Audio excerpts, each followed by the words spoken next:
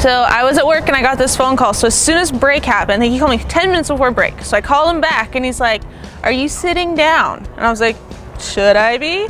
He's like, "You just won a new truck." Like, didn't expect that to happen. I don't even win scratch tickets. It was just so crazy. And right after the phone call, I went back and ate some Cheetos because I was on my break and I have braces, so all I can really eat is Cheetos. And I went back to told my friends, I'm like, "I just won a truck." And they were all like, "No way."